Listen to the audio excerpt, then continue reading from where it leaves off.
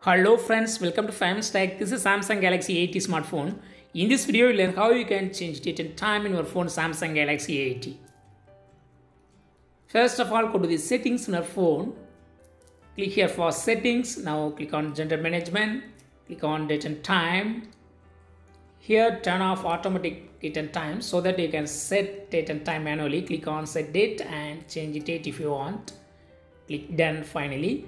And click on set time and select the time, change the time if you want, and finally click on done if you are finished.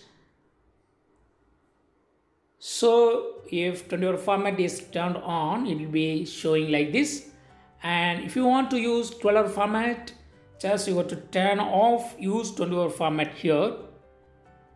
Yes, now see it here, and this will be 12-hour format of time. Again, you go to the same settings, and if you turn on 24-hour format will follow, and if you turn on automatic set date and time, that will be updated automatically. That's all friends, thanks for watching, bye.